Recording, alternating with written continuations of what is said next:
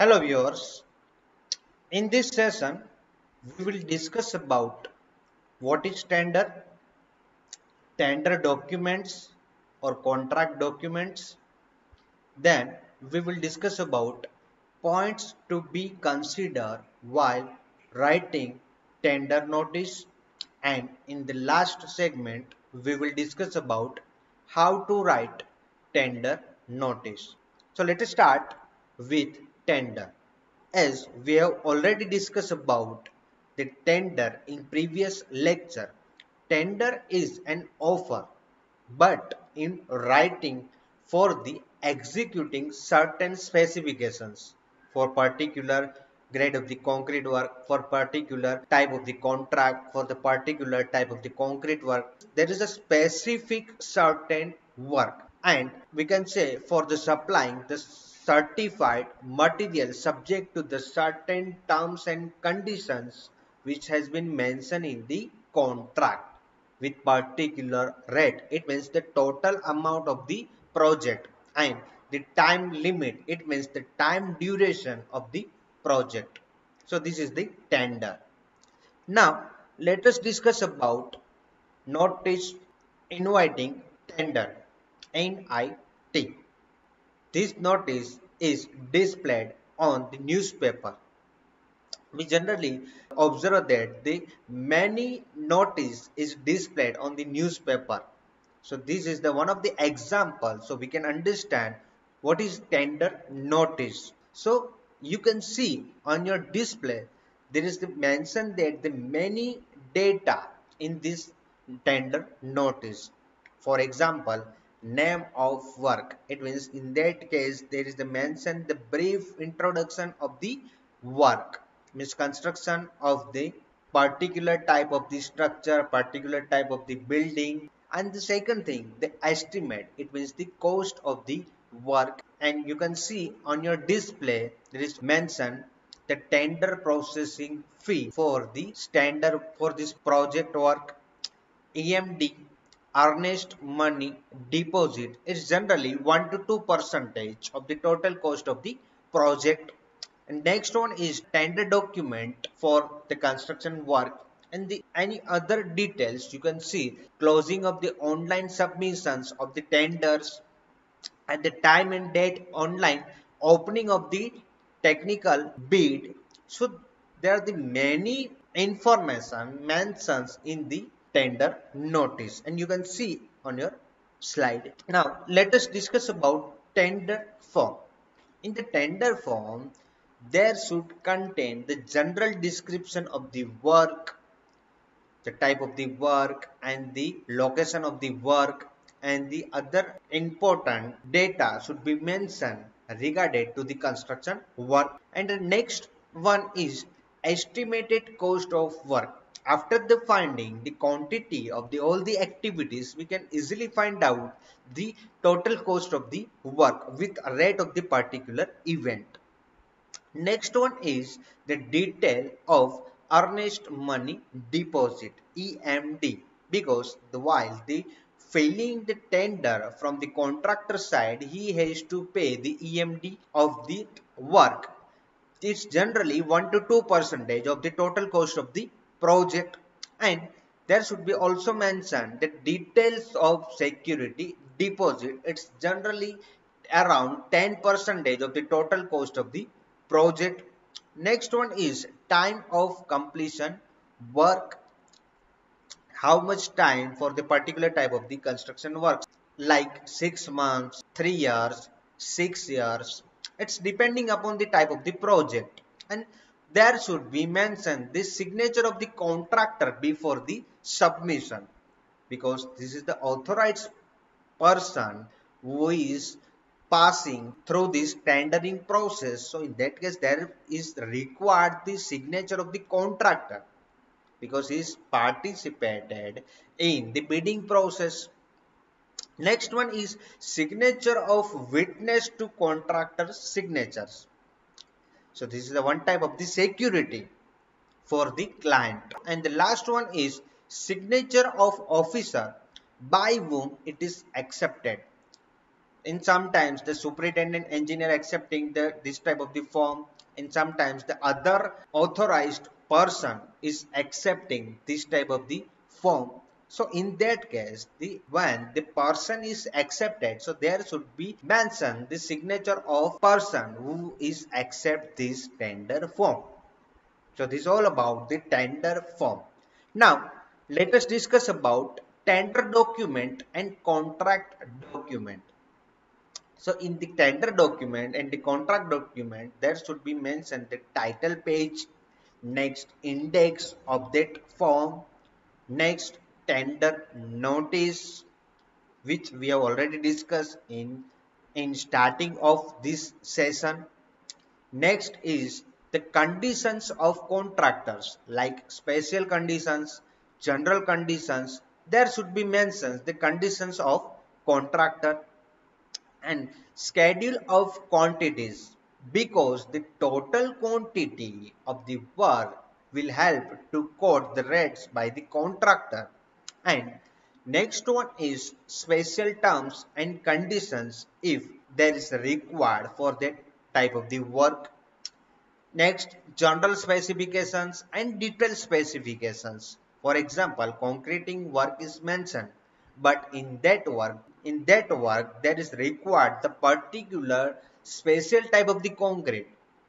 For example, self-compacting type concrete is required for that work. So there should be mentioned the special conditions and specifications and terms and conditions in tender document and approved drawing. Now let us discuss about points to be considered while writing the tender notice. In starting of this session, we discuss about the tender notice. But for example, you are a client and you want to write the particular notice. For example, you want to display a notice and you want to offer a particular type of the structure to the market. So in that case, you have to consider the few important points while you are writing notice. First one is name of authorized inviting tender. For example, you are a client and you are offering a particular offer. So in that case, there should be mentioned the client's detail. For example, government body is offering a particular type of the structure. So there should be mentioned about the authorized inviting.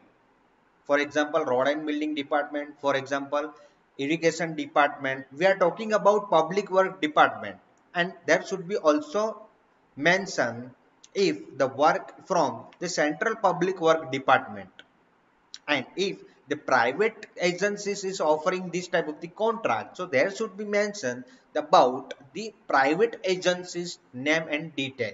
So first one is name of authorized inviting tender.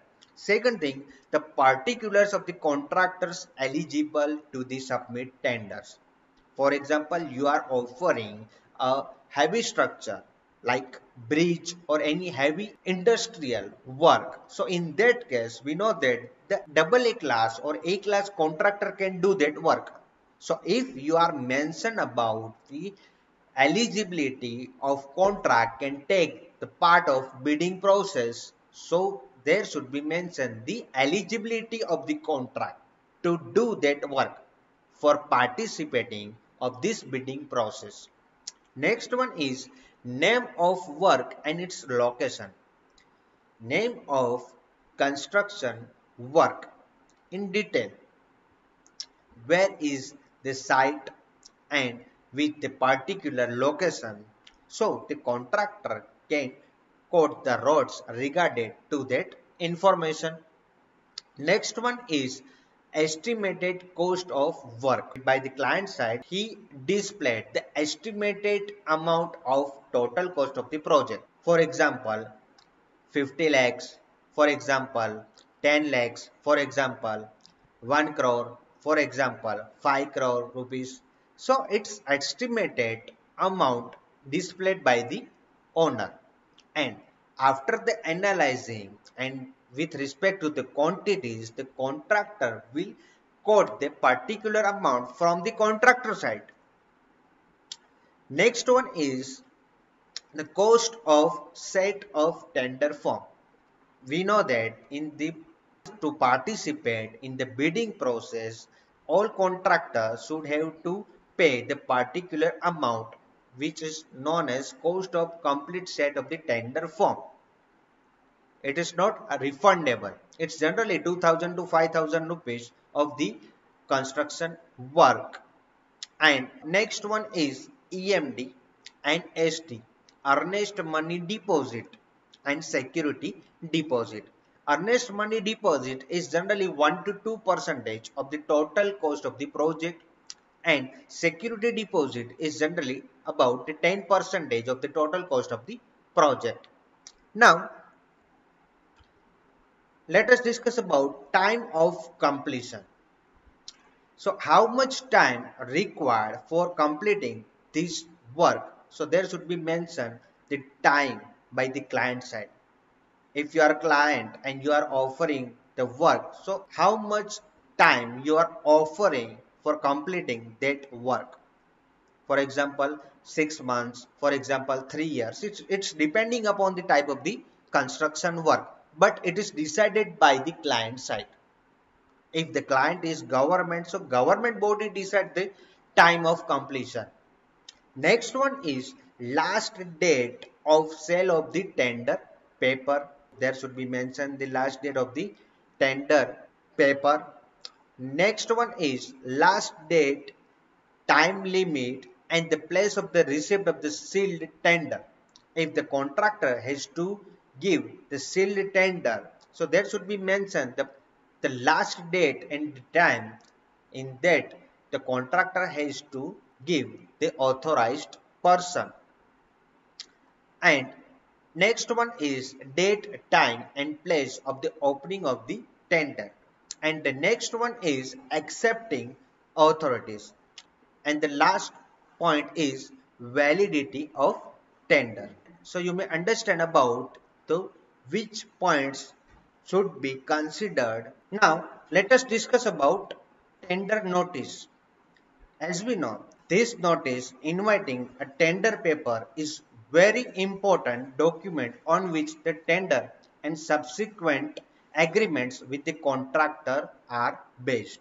And all the tenders notice are in generally in the standard form, and it is displayed in the notice board of the subdivision, divisions, and it may be displayed by the public by the newspaper.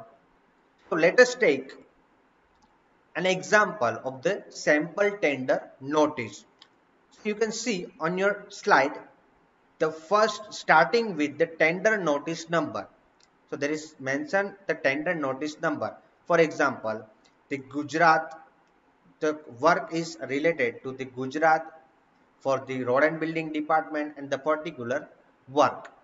So the tender notice number may be GUJ Gujarat slash RNB, means road and building department slash and particular number. So there is mentioned the particular number for the tender notice, and in the first paragraph it's displayed that the sealed tender is prescribed form for the following works are invited from the government contractors.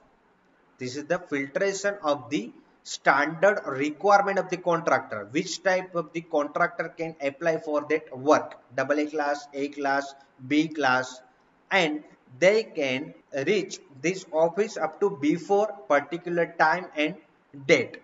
So in the first paragraph there is a mention the eligibility of the contract, at which time the contractor their office to collect the tender form.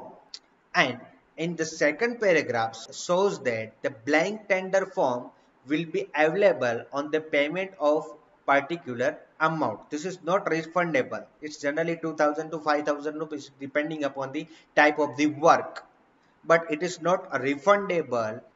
And you can see on your slide in the last paragraph it shows that the there should be earnest money deposit EMD, but by the treasury receipt.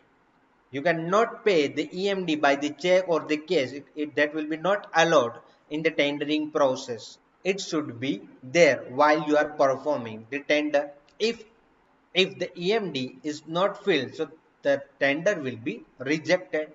Here you can see in that sample tender notice in the first column mention that the series number, in the second column name of the work, and in the third column mention that the estimated cost of the work, earnest money EMD, and the tender fee and the time limit. It means the total time duration of the project.